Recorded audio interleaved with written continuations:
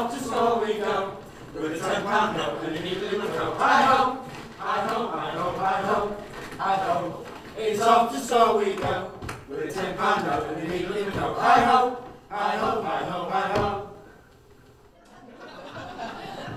Yo, I want you to give her this little blue pill, but be warned, it will not be giving her a thrill. What is it? I cannot tell!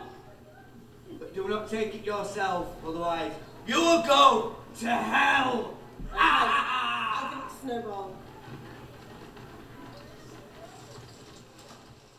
It's guaranteed to give you a thrill. It's brill. Thank you. Wakey, wakey, rise and shine. Get out your bed and into mine. Oh, leave me alone, sleepy. Got a surprise for you.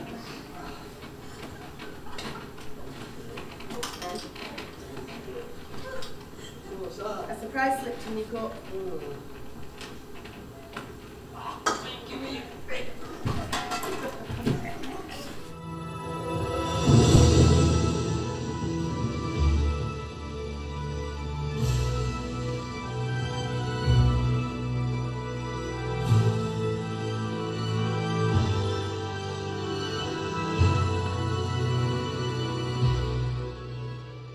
Yours me, so I think I'm out of them both, mate. No, you've got yeah, no, well, you've no, got yours no. me, but yours No, me must more have than you. something else on it. Because he must have something else. Has he got a phone? That'll go to catch you later. They don't know me there. Leave me alone, Spencer. Don't want to talk to anyone. I've done something terrible. Why, what's the matter? What you done? Nothing. Well, I can't tell you, but I'm just beyond help.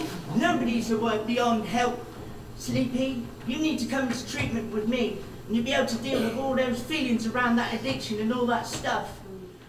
We're just completely tunnel vision. That's all we think about. To use, to get that fix, to get that last drink, to whatever. We don't care about the consequences or who we hurt. So what's the best thing about recovery for you? Well, friends and family don't know what to do with us when we're in active addiction. It must be hard for them, but we never asked to be like this. We never asked to be addicts. It's a disease of the mind. So getting my family and friends back in my life is the best thing about recovery for me.